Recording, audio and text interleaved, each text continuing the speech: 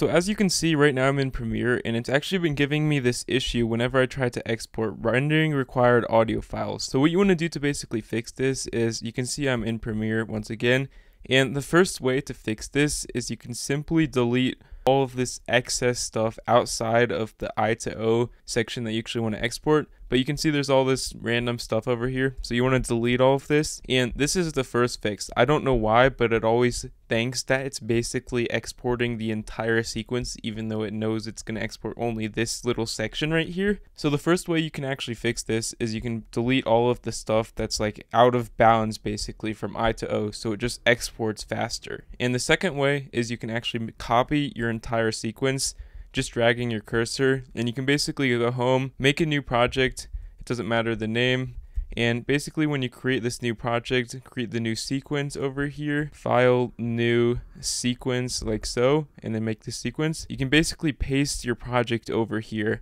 with only what you want to export, and once you set your I to O again right now, your export problem should be solved. Now this is my biggest solution. This worked for me every single time when I just create a new sequence and try to export it on a brand new track. But if that doesn't work, you can also reset your computer or just quit Premiere, and that should help solve this issue. But yeah, just create a new sequence and you should be good about this error. It's pretty annoying, but it doesn't freeze anymore, and it actually exports flawlessly when you do this.